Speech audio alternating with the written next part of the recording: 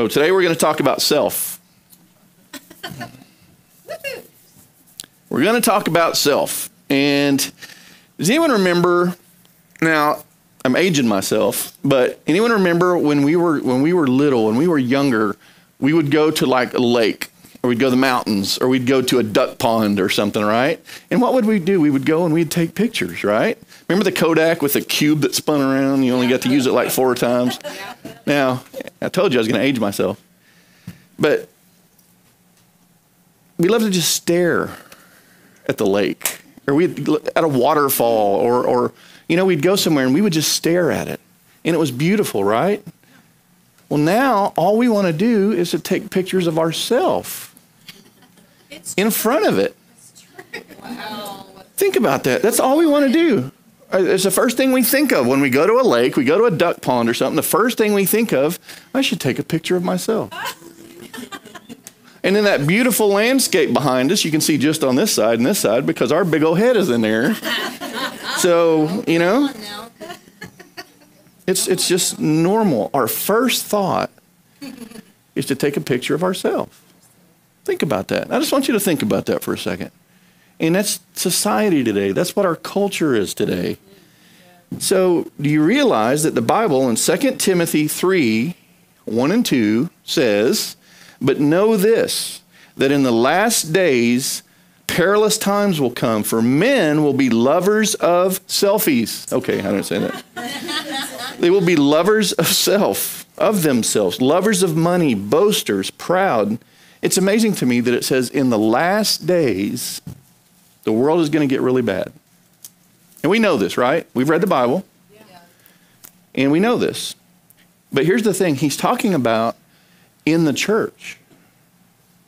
He's talking about here in the church, people will become lovers of self.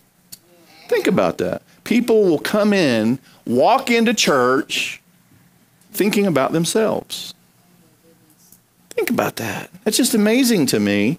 They're going to be focused on self.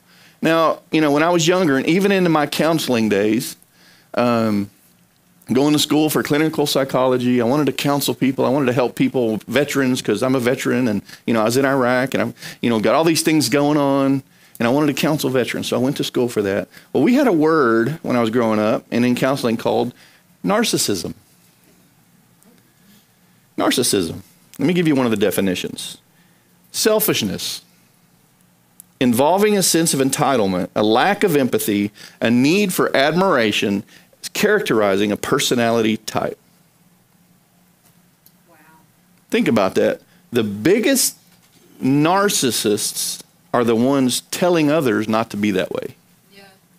Think about that.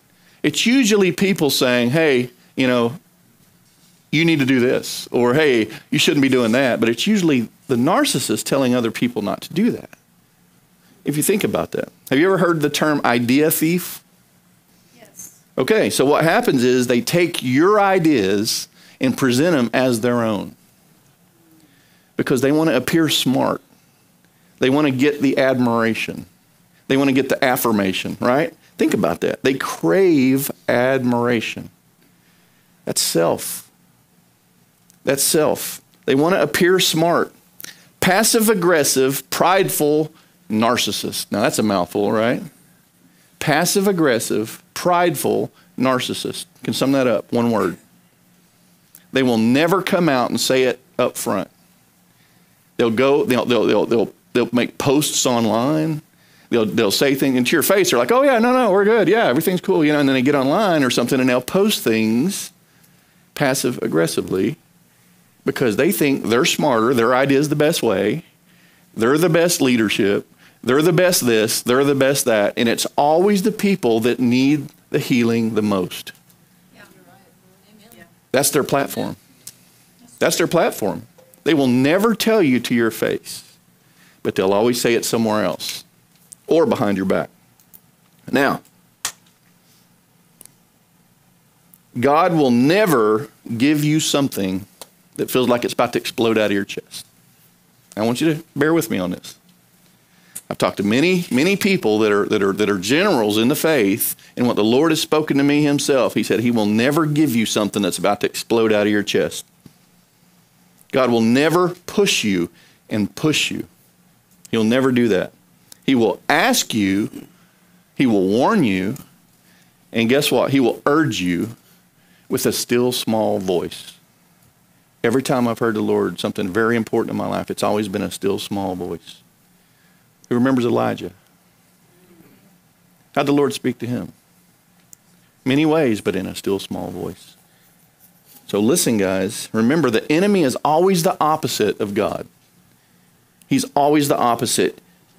If he can't stop you from doing something, he'll get behind you and push and push and push. He wants you worn out. He wants you tired.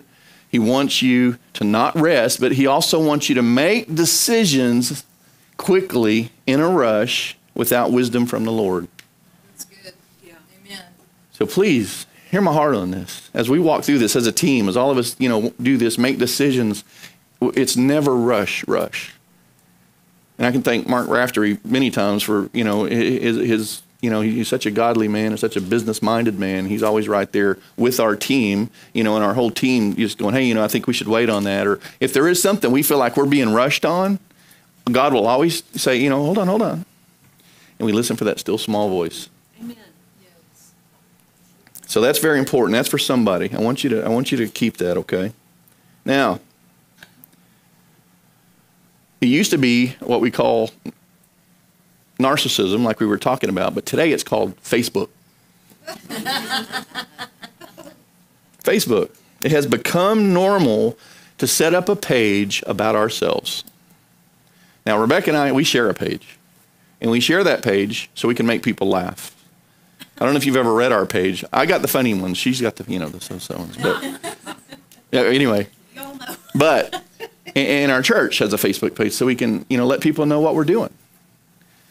But people have personal Facebook pages that they'll set up because they are so wounded. They're so damaged that they want the world to look at them. And we're doing them a disservice. Because when they you got a new haircut, you got a new hair color, you've been exercising, you got this, you've got that. And please hear my heart on this. You want people to say, oh, so beautiful. You're so gorgeous. That is absolutely amazing. Listen, guys, instead of getting with God for the damage and the hurt in your life, you're going to the public.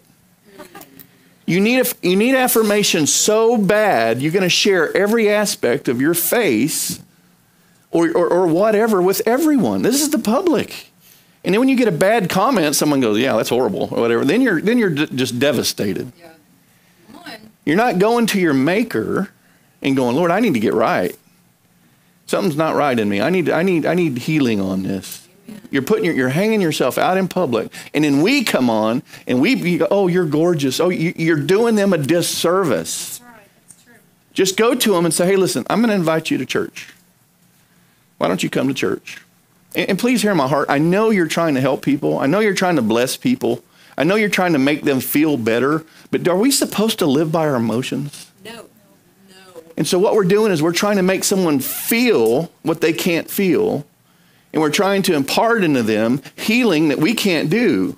It takes God to do this. That's good word. So please understand my heart. I'm not trying to pick on anybody. We're all growing in this area, right? Amen. So let's take the focus off ourselves. Let's get out of selfie mode. Everyone has a phone that gets out of selfie mode, right? I don't even know about that. But anyway, it's become normal. The Bible says in the last days it's going to creep into the church. And it's going to be all about themselves. They will love themselves. I bet 90% today of the church body walks into the church thinking about themselves. Where am I going to sit? Who am I going to sit by? I don't want to sit by them. Think about that. I mean, let's just be honest with ourselves.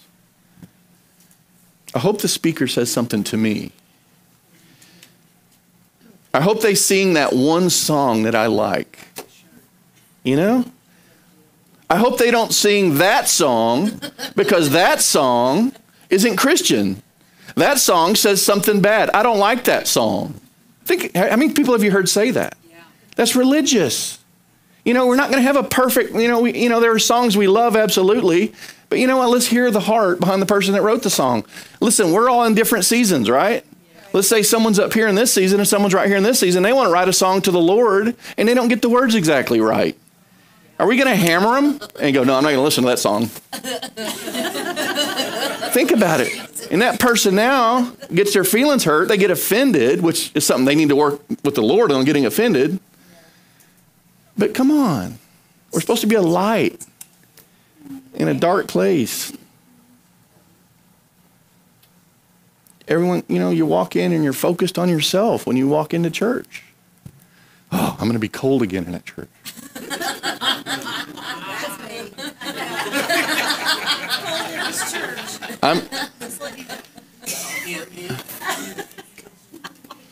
You come into church and your focus is on you.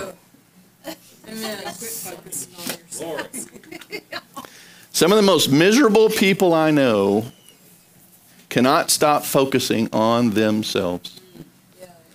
And you think you're going out and you're going out in public and you're ministering to people and you're telling everybody, oh, I had 80 people healed today. I had 60 people healed today. And you come into church and you're just as much a wreck as anyone else. What kind of a testimony is that? And I'm just saying, because I was watching a guy from China apparently doing this, and two posts later, he's like, Lord, I don't know what I'm doing. I'm thinking about killing myself. And so, listen, guys, I love your motivation. I love that, but sometimes our motivation is misplaced. Yes. Let's get our foundation correct, and let's build on that, and let's walk with that, and then we can run later. You don't start off running, right? And this is why we link arms, so we can walk together and start walking up that hill together and help each other up the hill. And please, I don't want anyone to get offended by what I'm saying today. That is a trick of the enemy. Amen. But I want to do is tell you the truth. And if it convicts you, it's an area that we need to work on. And it's me. And I'm working on that. I promise you. It is not me pointing fingers. I promise you. The Lord dropped this in me, and I told him, I will always tell what you ask me to say. And that's what I'm doing. Amen. You love me still? Thank you. Yes. All right. All right. Some of the most miserable people we know cannot stop focusing on themselves. That's true. They come week after week, no matter what I say to them, no matter what I do for them, it's never enough. It's never enough. I can't please them. I'm not enough. I'll never be enough. And that's the thing I want you to understand. They'll say, I can give them a verse. I can give them a scripture. I can say, I've walked through this myself. And they'll always come back and say, yeah, but look how it makes me feel. Self. Yes. Self. The best thing I can do for you today, the best thing this team, ministry team, our leadership team can do for you today is help you take the focus off yourself. If you could turn that, we talk about it, just turn it from here to here.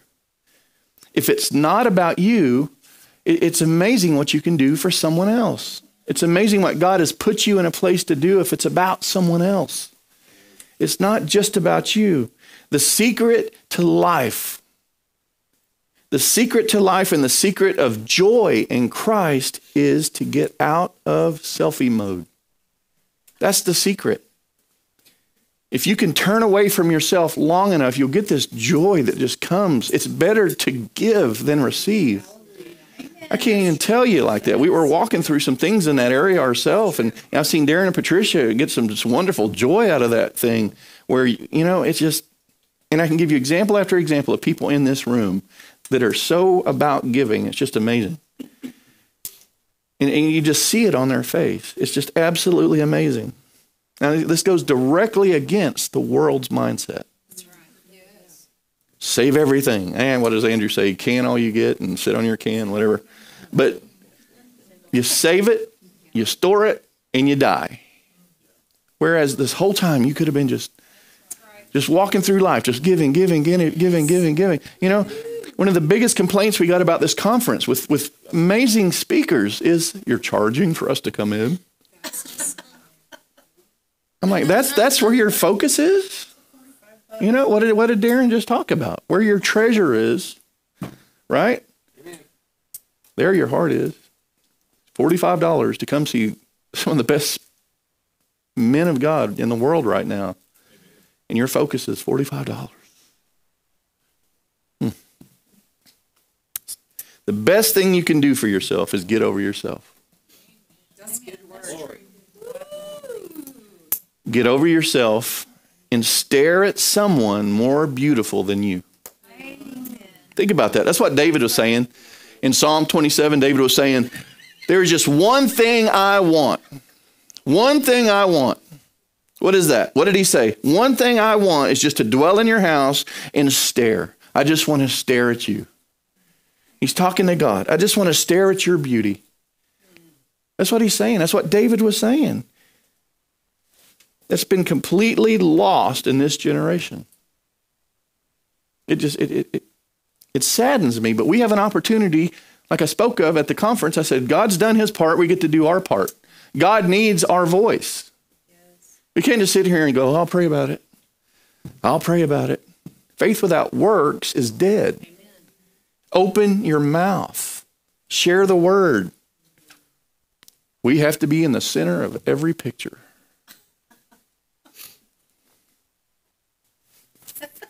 Then we wonder why we're unfulfilled. You're unfulfilled. There's just an emptiness there you cannot fill. Can I be boldly honest with you guys? Yes. Watch the toes. Affirmation is something that's bad. Have you ever heard someone say to you, okay, let's say you're wearing a new jacket or something, man, you have that. I love that jacket. That's an awesome jacket. I'm like, oh, well, thank you. And they're like, well, don't you like mine too? Yeah. Instantly, boop, Yep. Come on. damage, wounded, Uh-huh. affirmation. You look so pretty. Aren't I pretty? I mean, listen, and it breaks my heart because they're not seeing, they don't know who they are in Christ. That's right. And they've been preached at. They've got scriptures. Now, listen, guys, we have a library of scriptures in our mind. It doesn't do us one bit of good. You can spew verses all day long, but if you aren't walking it out and living it, it's not changing you. Mm-hmm. Bring it. Amen. Instead of taking the focus off ourselves, we beg for compliments. That's a problem. We need to know who we are in Christ, the way Christ sees us. And listen, once again, we're all walking through this. It's not just one, it's all of us. We all have it in different areas in our life. The secret to joy is taking focus off of ourselves and you stare at God. You just stare at him and what he's done and who he is and the amazing abundance of beauty that he has. Remember the Lord's Prayer? Do we really want earth to be like it is in heaven? I mean, think about that. Do we really want? Think about that. Revelation 5:11 through 14. I'm just going to describe a little about what heaven's like, okay? Then I looked, and I heard the voice of many angels surrounding the throne, the living creatures and the elders, and the number of them was 10,000 times 10,000 and thousands of thousands, saying with a loud voice, worthy is the Lamb who was slain to receive power and riches and wisdom and strength and honor and glory and blessing. And every creature which is in heaven and on the earth and under the earth, and such as are in the sea and all that are in them, I heard saying, blessing and honor and glory and power be to him who sits on the throne and to the Lamb forever and ever. And the four living creatures said, amen. And the 24 elders fell down and worshiped him who lives forever and ever. Are people taking selfies in heaven? No. Are people coming up to God and saying, hey, look at me, look what I did. What are they doing in heaven? They are focused on him, and they are falling on their faces and saying, glory, worthy are you, worthy is the Lamb. Why would we do it here? Why would we look at ourselves here? I bet you $100 bill there are no mirrors in heaven. Come on. Amen. Good, yeah. We will be staring at his glory, at his face, and just falling on our face as long as we can look at him. And, it's just amazing. So if we want it like it is in heaven here on earth, then we need to stop looking at ourselves.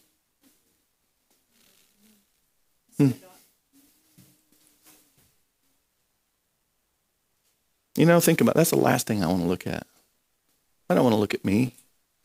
I want to look at him. Because, you know, as we walk through this effortless change, when we spend time in the Lord and in the Word, and we walk together through tough things together, the last thing we want to do is look at ourselves. And we're so miserable. We're so sad. We're so we're so offended. We're so angry. It's all about us. Listen, you're alive. You have an opportunity. Now, we go through tough seasons. Please hear my heart on this. Yes. And that's why we're together to walk with each other through that and to help get the focus back on what the focus should be on. Yes. That's what we're trying to teach you in this church. That will bring you joy in life. That's right. When you recognize someone so much more beautiful to look at than yourself. The Bible says he dwells in unapproachable light. There are millions of angels worshiping him, staring at him. And yet many of us would rather look at our picture on a phone. It sounds silly when we break it down, right? Let's put the focus where the focus needs to be. Take your eyes off yourself. That's what we're trying to teach at this church. Our saying here at the church is love God, love people, right? It's also, now I've added a line, look at God, look at other people. Who does that leave out? You.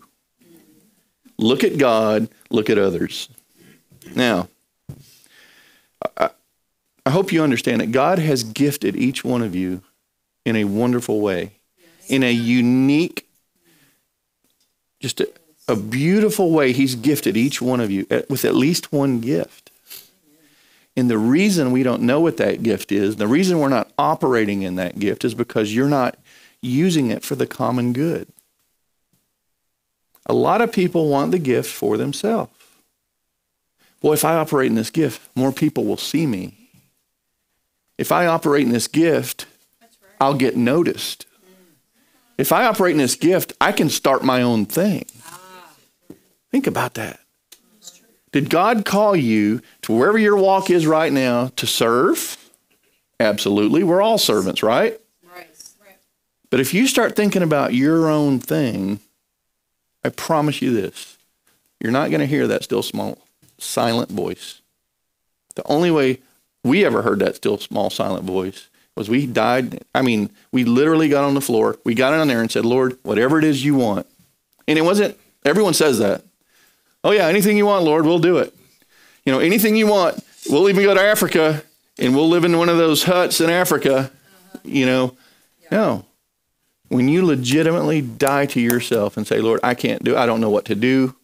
I want you, I want to serve you. And boom. That was what it required.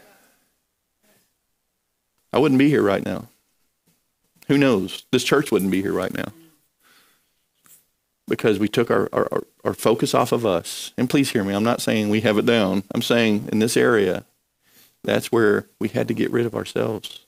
So he could talk, so we could hear him. And that's what we want for you. So let's be honest with each other. You didn't come to church today saying, God, give me that gift because I want to bless people here. Let's be honest. I mean, I'm not saying everyone, maybe some of you did, but I'm saying you typically don't say, all right, God, I'm ready for that gift so I can go to church today. And that lady I'm sitting next to, I want to bless her. It's usually not like that. Be honest.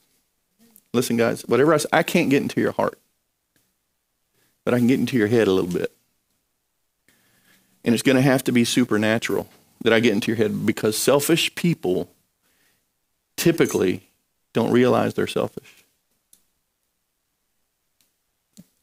Sure is quiet in here. They only think about themselves. And that's the very thing that's destroying them.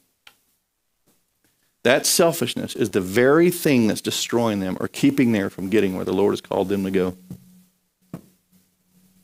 Philippians 2:3 says, let nothing be done through selfish ambition or conceit, but in lowliness of mind, let each esteem others better than himself.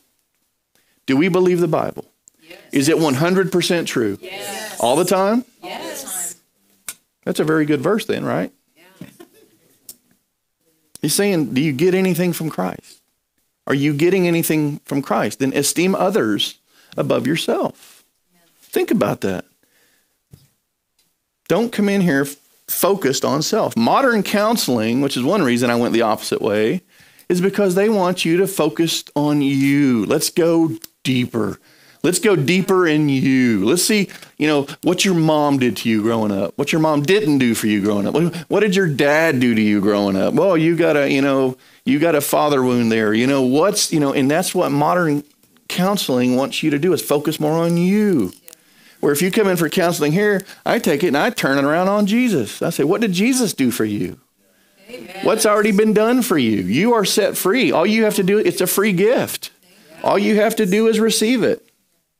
People twist scriptures. They twist scriptures to turn around and focus on them. Love your neighbors as you love yourself. What do? Well, I don't love myself yet, so I'm going to focus on me for a while. I hear it all the time. And when I fix me, then I can love, that's not what Jesus was talking about. Jesus didn't come to be served. He came to serve, and he gave his life as a ransom for me and for you. Jesus came to rescue me, and he came to rescue me from myself. Galatians 2:20, Paul says, I've been crucified with Christ. It is no longer I who live, but Christ who lives within me. Now, I'm just talking about this, all right? The life I now live in the flesh, I live by faith of the Son of God. So I'm a changed person, right? That's a picture of baptism. It's different. Christ would not walk in that door and think about himself. Would he? He would focus on your needs, what he can do in your life. He can save you from yourself. That's what Christ would do. If we're going to be little Christ, we should be doing the same thing. You're never going to be happy as long as you're staring at yourself. That's right. So good. Imagine what an amazing church this would be if everyone came in thinking about others. No. Go ahead. You can have the close parking spot. I won't park where Rebecca always parks. No, I want to.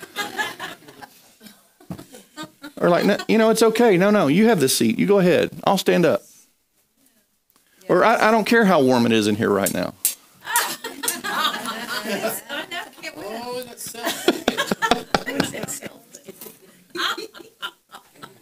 We aren't willing to move on from ourselves. It's not comfortable. You're in a spot right now where you're comfortable thinking about yourself, putting yourself out front. And as the older we get in our walk with the Lord, the more mature we get, I should say, some of us really start to get it. And we start to understand, why on earth am I doing this? I don't care how I don't look. I always tell everybody, see this white right here? This is because I saw the Lord face to face. Anyway, okay. That's just a joke anyway. Listen, guys, we're not willing to move on from ourselves. So Hebrews 5:12-14 talks about, I think by this time you ought to be teachers. You ought to be teachers by now. Our 6 foundational principles, this is one of them. You're still drinking milk. Think about that. In the very beginning, at first, you need someone to teach you the oracles of God so that you know them, right? But then what? Then you need solid food after the milk. But most people in church is still on milk. They're still on milk. For everyone who lives on milk is unskilled in the word of righteousness, for he is a babe, a child. Some of you should have been teachers by now. You're still drinking milk. You're still drinking milk. You've been going to these gatherings. You go to church weekly. You're doing all these things. The pastor's feeding you. And you know what? This is the only time today that you're going to eat all week. You're going to eat one. That's weird. You eat once a week. Now, if you're eating physical food, you're going to eat daily. That's right. But you'll come here to be fed. You're going to let me spoon feed you. Oh, that's good. Good word. Praise God. Good word. And you eat once, and then you wait until next Sunday. Oh, I can't wait to eat again next Sunday. You should be eating every day. Amen. Please hear my heart on this. That's good. It's the only time you eat all week long. Some of you don't even know how to pick up the Bible and read it. Now, that's milk. That's the basic oracles of God. And I understand. I've been there. I flip it like, where do I start? All right, I'll start in the beginning. Oh, wait. All right. Oh, wait. Begat? Anyway. You know what I mean? I'll go to Revelation. Everybody goes to Revelation at that point. Where does it say 666? You know? And that's milk. That's where we get to teach you. Listen, start in John. John. Oh, talking about that love. Yes. Good stuff. But that's where we get to. But after a certain point, you have to move on from the milk. Some people go, you know what, I'd rather come here and get fed by the pastor. Absolutely. By all means. Praise God. But that's Sunday. What about Monday? What about Tuesday, Wednesday, Thursday, Friday, Saturday? If you didn't eat regular food like that, you would be flipping out. You'd be eating donuts and whatever you had available, you'd be eating. I'm not bashing anyone for eating donuts. Remember, I was a police officer. Okay.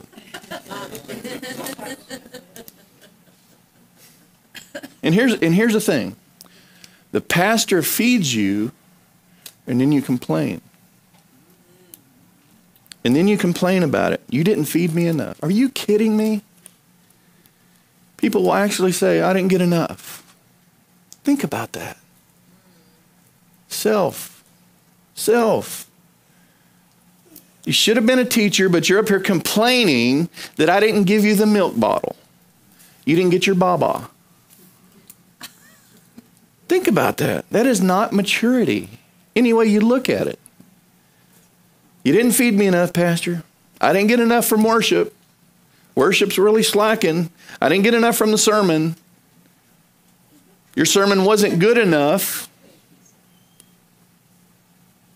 I didn't see enough signs and wonders. So I'm going to go to another church. Oh, dear. Can I be honest with you? Yes. You know why you're unhappy? It's your fault. That's right. Yeah. It's you. It is. It's you. It is. And the reason I'm saying this is because I love you. It's your fault. You suck. And I'm going to explain that. Don't. Here goes those toes. Busted out today. I don't know about you, but I feel You do. You come in, you suck all the life out of everyone around you. oh my goodness. You suck all the life, you suck all the time out of everyone around you, and you're not willing to move on. It's still not enough. You start sucking from everyone around you. And here's the deal. Have you ever considered the reason you're not happy is because you suck? And you're sucking from here, you're sucking from there. You're trying to suck and fulfill yourself with what other people have. That's why I said suck, by the way. All right. You suck the life. You suck the life out of people. And that's the reason your marriage sucks. You're sucking the life out of that person there with you. You're trying to get fulfillment out of that person you're married to.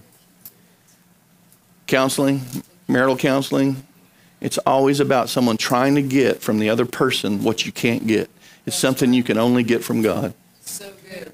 So good. Amen. You don't have enough inside you. You guys hear my heart? Thank you. Amen. That's why David says, the Lord is my shepherd. Amen. That's good. The Lord is my shepherd. I shall not suck.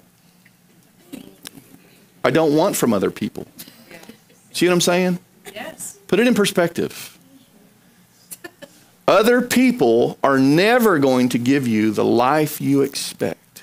That's right. It's true. Other people cannot fill that. That's right. Only God can do that. Some of you suck as parents. And because you suck as parents, because you're so empty, you have to get what you need from your kids. And you're sucking from your kids. And then when your kids leave and are gone, then you're miserable. Guess what? Then you got to go find another place to suck something from somebody. Yeah. And you know that 80% of marriage failures are because when the children leave home, they go look for another person. Because their husband, their spouse is not giving them what they need.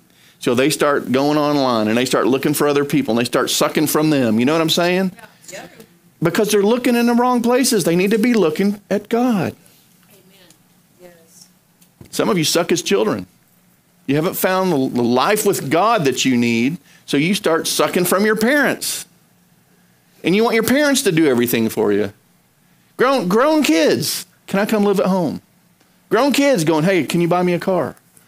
They're adults now, and they're still trying to suck from Say you. it. Say it. Amen. Lord. We're empty people, and we start trying to leech from other people what they have. That's what causes divorce. That's what causes broken families. Then everyone who's broken, guess what? They come walking in the front door of the church, and they come in here focused on themselves and going, I need this, I need that. That's what causes the church to suck.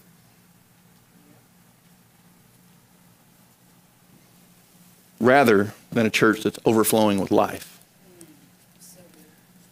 So where do we start? We start with self. Stop taking pictures of ourselves. My marriage is awesome. I love my wife. She loves me, right? Okay. We won't even say poop. All right. But listen, guys, this is important. I love my wife. She loves me, but we don't need each other to fulfill each other. You hear what I'm saying? Yeah. We need each other, but we don't need each other to fulfill each other. I don't need from her. I have everything I need. Right. Yes. There's no one I'd rather be with, but I don't need from her. I'm overflowing with the creator of the universe. So good. Just filling me up, just overflowing. And you preach and you teach from the overflow. And you love on people from the overflow. He fills me up. He fills her up. So we're both completely filled and we're with each other and we don't need that from each other. Do you understand what I'm saying?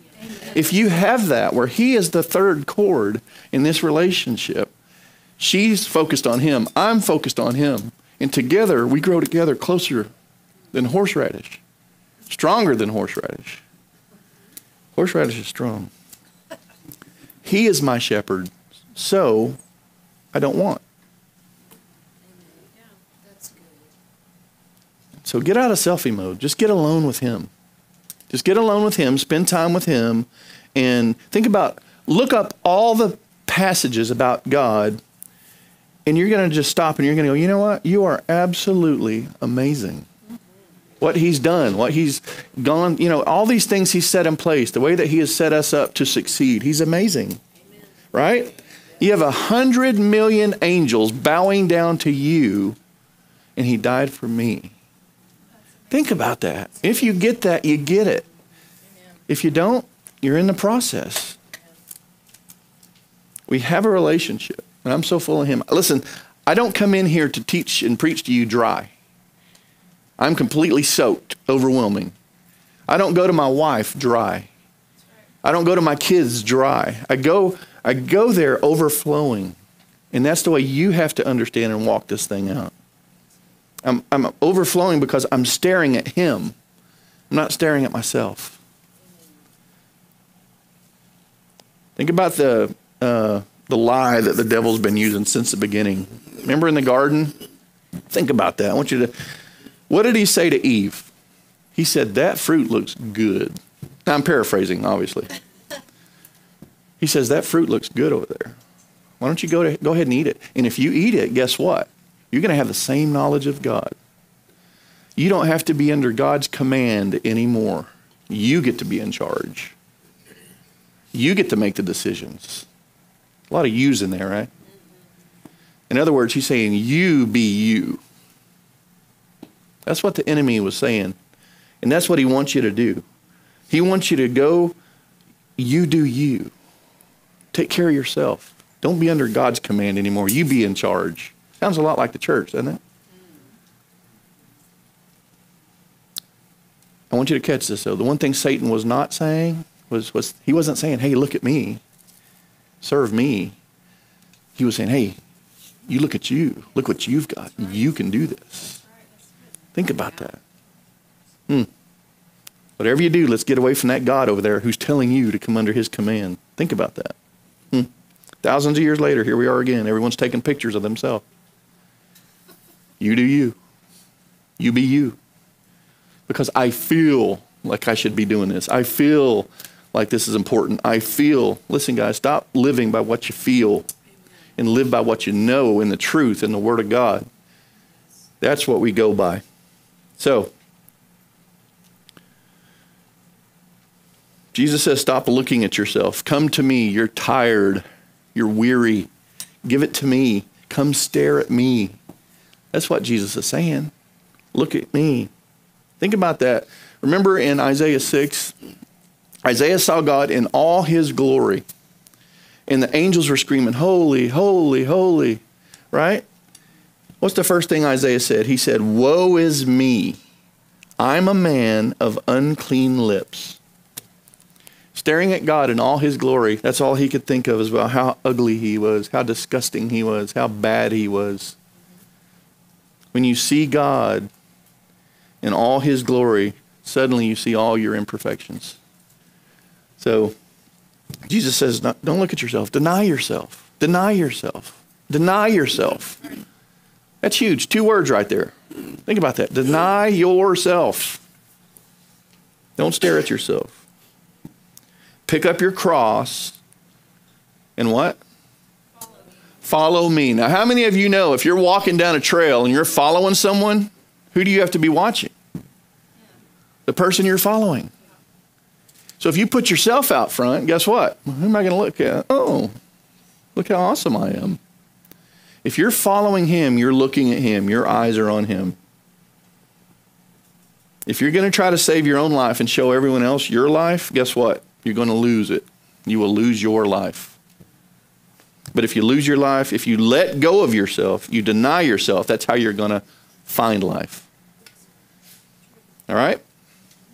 That's what the church is for, because there are times when we need to get that truth out there. This is going on in my life. These things are happening in my life. That's what the church is for. We get to come together. We get to apply the word to it. We get to walk with you through it. But you have to move on. Amen. You can't stay in that situation. That's right. If you get, the word is all about that. There's a time for this. There's a season for this. But you have to move on.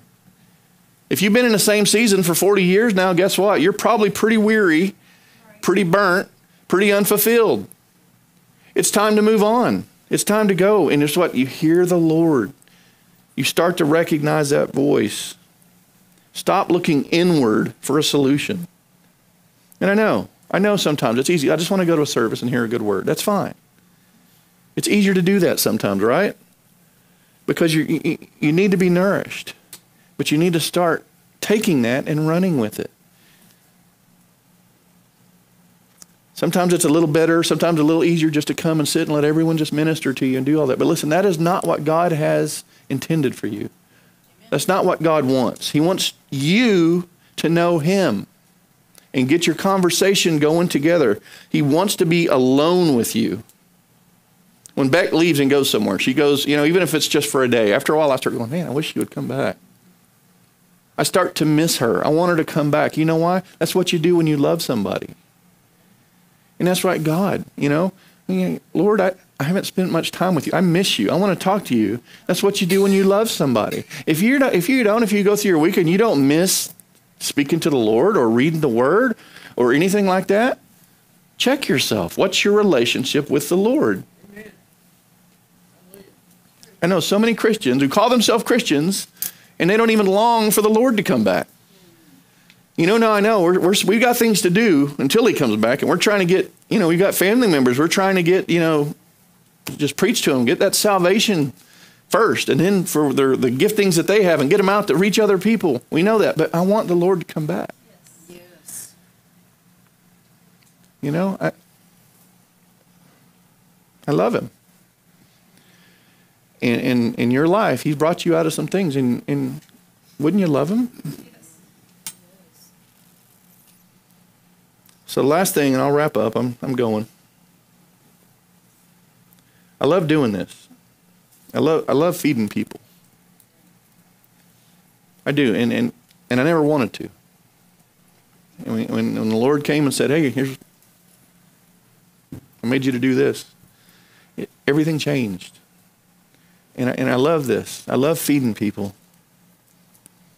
And you know, Moses in the Old Testament, he goes up a mountain, and this is crazy. Well, let's see. Exodus, can you go to Exodus 19:9, please? Let's look at this. And the Lord said to Moses, "Behold, I come to you in the thick cloud, that the people may hear when I speak with you and believe you forever." So Moses told the words of the people to the Lord. Then the Lord said to Moses, "Go to the people and consecrate them today and tomorrow, and let them wash their clothes, and let them be ready for the third day. For on the third day the Lord will come down upon Mount Sinai in the sight of all people. You shall set bounds for all the people, saying, take heed to yourselves that you do not go up to the mountain or touch its base. Whoever touches the mountain shall surely be put to death. Not a hand shall touch him, but he shall surely be stoned or shot with an arrow, whether man or beast, he shall not live. When the trumpet sounds long, they shall come near the mountain." Go on to 16, please, verse 16. "Then it came to pass on the third day in the morning that there were thunderings and lightnings and a thick cloud on the mountain, and the sound of the trumpet was very loud, so that all the people who were in the camp trembled. And Moses brought the people out of the camp to meet with God, and they stood at the foot of the mountain. Now Mount Sinai was completely in smoke, because the Lord descended upon it in fire. Its smoke ascended like the smoke of a furnace, and the whole mountain quaked greatly. And when the blast of the trumpet sounded long and became louder and louder, Moses spoke, and God answered him by voice. Then the Lord came down upon Mount Sinai on top of the mountain, and the Lord called Moses to the top of the mountain, and Moses went up." Shelley can come up. So here's what I want you to understand. We got that, right? What a crazy scene, right? Smoke and lightning and thunderings and all that, and God says, have them ready. When you hear the trumpet, then have them come close. But don't go any further than this. If anyone touches this, you'll die. You will surely die. And then the Lord says, "Okay, Moses, come on up." Think about that.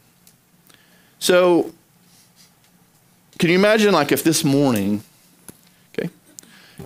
I said, "Hey, let's go to Mount Scott," and the Lord's going to come down on Mount Scott. And I want you to get close, but I don't want you to get too close. Get ready. And then the Lord's going to say, "All right, Stephen, come on up the mountain. I've got something to say to you." Now, I go up and meet with God. The whole time you're down there going, "Oh, can't wait till he gets back. I wonder what God's going to say. God's going to have something good for us," right? Think about that. I don't mind going up the mountain. I like going up the mountain. I like spending time with God. I like when he talks. I love that. I love being in the presence of God. But what I realized is God has not called me to be Moses to anybody. That's not what he's called me for, because we're in the New Testament now. And Jesus did something on the cross. And when he did, the veil tore completely in half, right? So what that means is everyone has access to the mountaintop. You don't have to wait at the bottom. You don't have to wait for someone to go up and get a word and come down. You get to do that right now on your own, one-on-one. Think about that. The worst thing I can do is be your Moses. You have to establish that relationship. And you can enter his presence by the blood of Jesus. Anytime. Until you start doing this and start gazing at his beauty, you're never going to be fulfilled.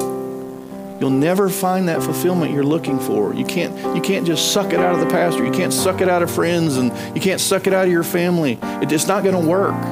It'll never work. Matter of fact, you'll end up making them want to lose their mind a little bit. Going, why don't stop driving people crazy. Let's get with God. Then your cup will overflow. Then you'll overflow. So you won't need this or that from others, because you have it. You've had it the whole time right here and you get to walk in. But here's the thing. If any of you can say, I've never been to the mountain, I've never been on the mountaintop, I've never sat with the Lord, then, or even, I don't enjoy speaking with Him. Here's the thing, I'm scared for you. I'm worried for you.